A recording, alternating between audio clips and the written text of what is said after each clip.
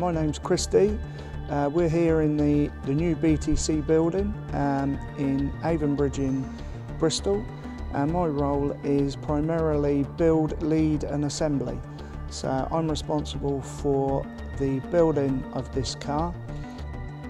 I've been in this trade now for 40 years, which makes me an old man. The majority of my working life has been in motorsport. This Bloodhound project is to push the land speed record from its current 763 miles an hour with thrust SSC up to 1,000 miles an hour. We are now in the process of still developing and building probably the most complex vehicle ever known to man, certainly that's going to run on the ground. There's probably only the lunar rover that was going to be more complex than this. Having said that, it's got four wheels, it's got suspension and it's got various engines. So, the basis of any car that you would sit in and drive along the motorway is very much the same. This car has got a Rolls-Royce CJ200 engine and it's got a rocket. It also has a high-test peroxide tank which delivers the fuel for the rocket. This is delivered through a Cosworth Formula 1 engine with a very, very sophisticated control system.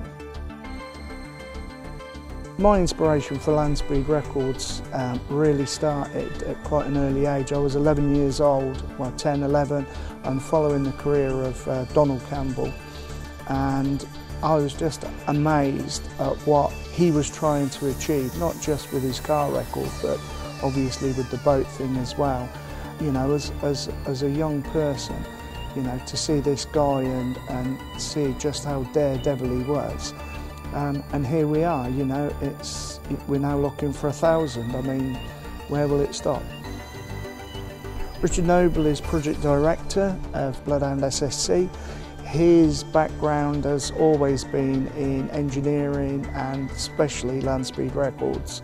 Andy Green is our pilot, already holds 2 land speed records, one for the fastest jet car, which is thrust SSC, and he was also driver of Diesel Max, which is where I first got to know him and work with him. Working on the car at the moment, we have a set of engineers that are doing all the design work, stress and stuff like this. There's probably in the region of about 25 of them. They have all got a motorsport background, so we all understand, just how much, this project is similar to that.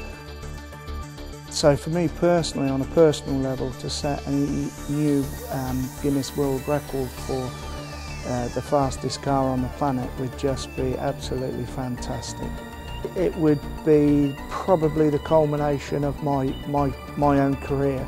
I mean, there's nothing compares. Road cars just will never be the same again. So, you just think to yourself, this is a one-off opportunity to be part of history, really.